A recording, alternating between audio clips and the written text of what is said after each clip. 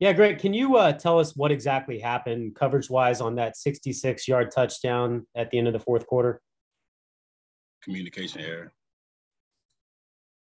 How does that happen? Like what does that mean in communication? Did y'all have two different coverages you were playing simultaneously? Like what do you mean when you say that? Yeah, it was a two-call play, and depending on formation, we play either call. So communication error. Thanks, Jake. Jeff Chanel. Say it again. And what was your assignment on that play? Communication error. Okay, thanks, Jeff. Mary Kay Cabot, go ahead.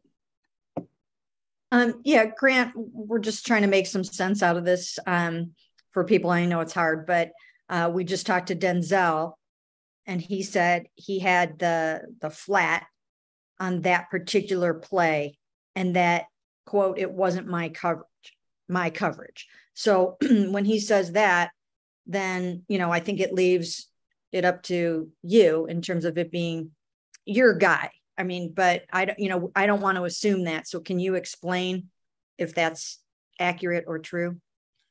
I'm not going to play the blame game with my teammates, so I'm just leave that. It's a communication error. Okay.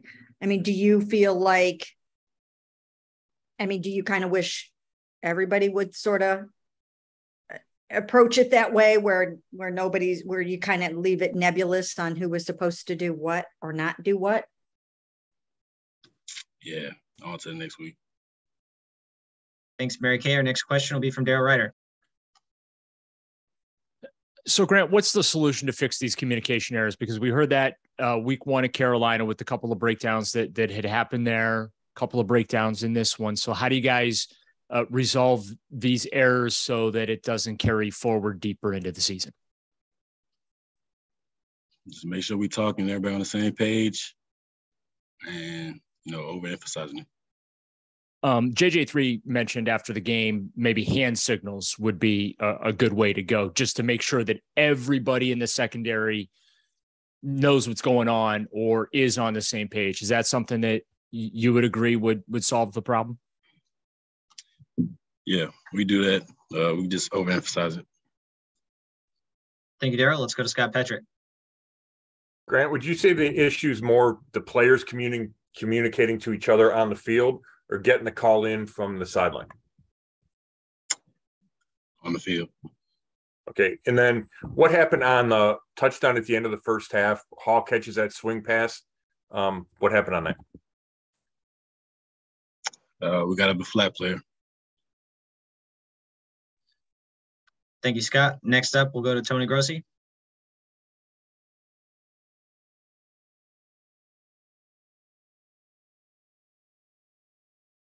Tony, go ahead and unmute your line. Thank you. I'm sorry.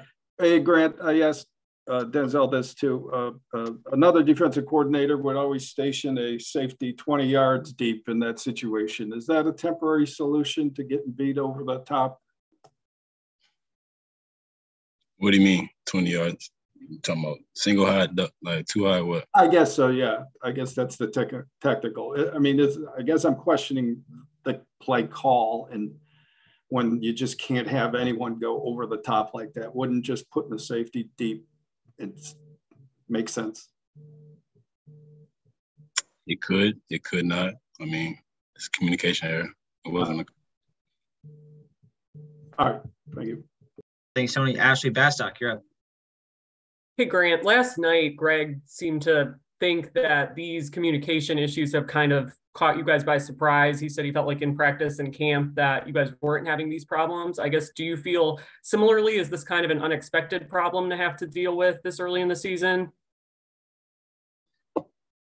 I mean, it's early in the season, so it's happening now, better than happening later. So, we get it fixed.